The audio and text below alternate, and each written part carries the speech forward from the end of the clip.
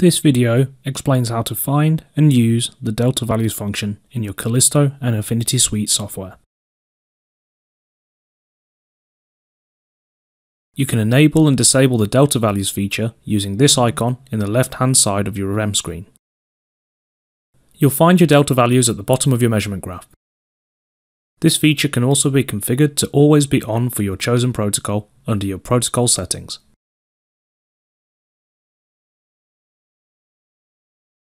The delta values feature has been created to help you get a better target match when fitting hearing aids.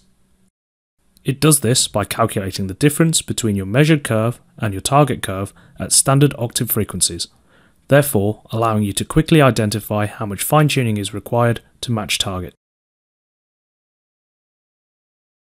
This works for all measurements in the REM software which are displayed against a target curve.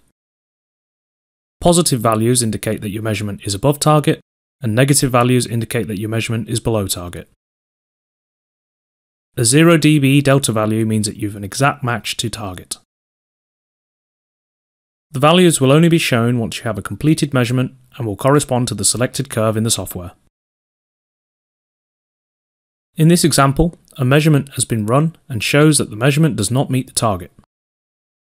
As the distance from the target can be read by the user, they can then make the required amendments to get a target match. The second measurement shows the effect of these changes, and the delta values will then update to show the new measurement. An acceptable target match is usually determined to be within a range of the target curve, and this information is something which may be set for you by your national protocol or through a local discussion with your peers. Thank you for watching this video. To further your knowledge on the Affinity Compact, please watch the following videos or contact your local Interacoustics support representative.